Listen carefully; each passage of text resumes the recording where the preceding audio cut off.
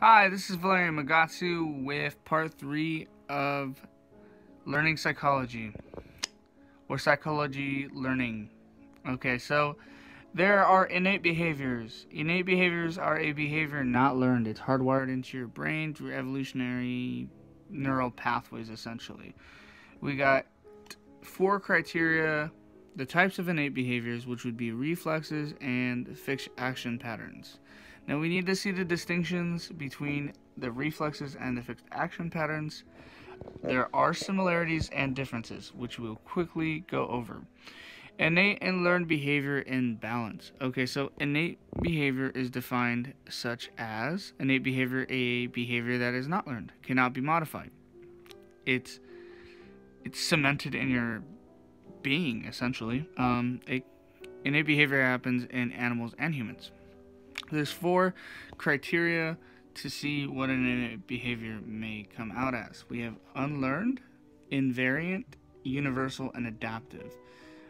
These all help you kind of categorize that it's an innate behavior. It should be helpful for survival. It should happen in all species universally. It should not.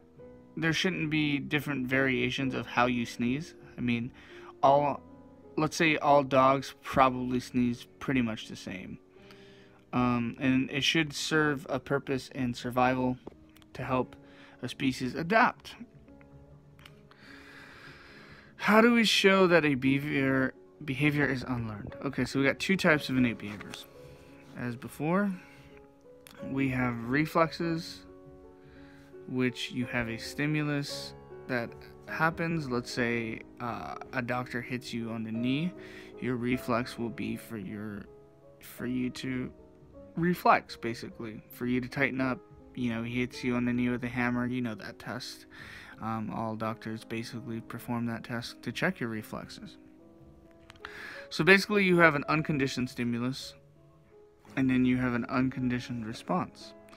Your unconditioned stimulus can be an allergen like dust.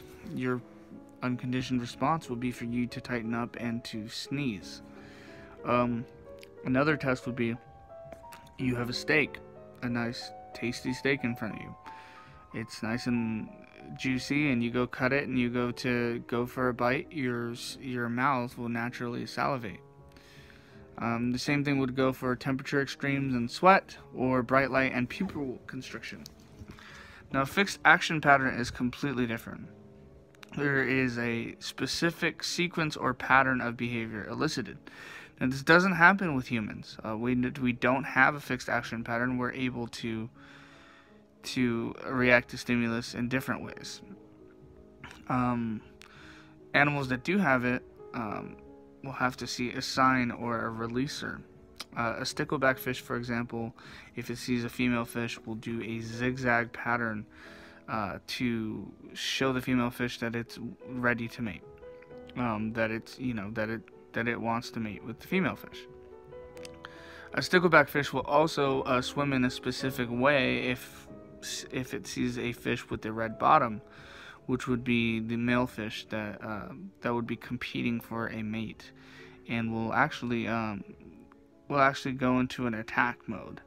And the characteristics will be, you'll see multiple different patterns that basically advertise such. FAPs are neither intentional nor purposeful. A spider will create a cocoon no matter if you take even if there's no web. Like, let's say there's a mutation and the spider doesn't produce web, it will still try to make the cocoon and will do the activity of making the web.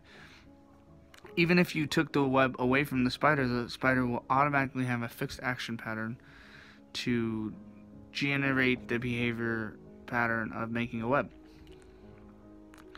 A goose also has the same type of behavior, or FAP.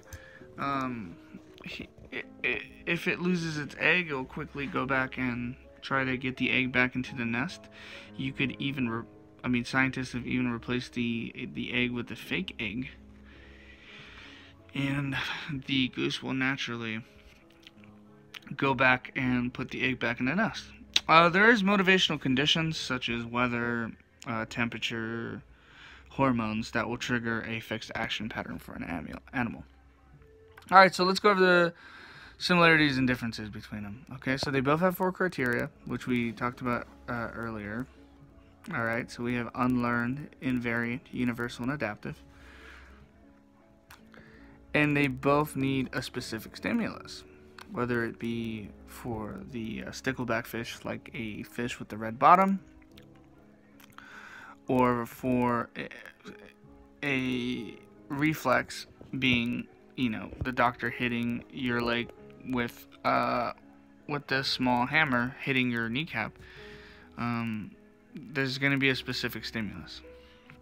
The difference between reflex and fixed action pattern would be a reflex is one action, like twisting hitting the leg with a hammer will be, or an eye blink. Those are one thing happening at a time. Well, a fixed action pattern is more than one action. It's a sequence of behaviors, whether it be the fish zigzagging, and then the female fish comes, and then the female fish follows him, and he starts to show where the female is going to basically place her eggs. It's a complicated set of actions. So the reflex will be part of an organism. So the sneeze is only one section of your body. It's just your chest, or maybe just your nose. That would be a reflex. Well, a fixed action pattern, it basically has a full, it takes over your whole body. It's a full body, the full body is involved with the animal. So this is why animals do have fixed action patterns, and they also have reflexes. Although we haven't proved in science that we have any human fixed action patterns, but we definitely have reflexes. Reflexes and FAPs,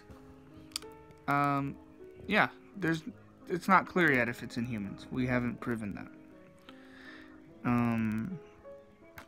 Balancing innate and learned behaviors in nature. Do all organisms need the ability to learn in order to survive? Well, depends on the species. Some species are more dynamic in environments, have more clear and useful fixed action patterns, but some animals are in static environments where they don't need a dynamic range of reflexes and fixed action patterns. The advantage of having a learning behavior you'd be able to adapt. There's no need for the next generation to have to make those distinctions because they already have the ability to learn. So it's innate. The cost of learning for animals that are more intelligent and are able to make these distinctions will have to sacrifice energy for their brains. Usually species that are very adaptive have larger brains, or they don't rely on larger muscles. So there's always a cost physically in evolution for having a species that's intelligent. Thank you so much for watching, and subscribe.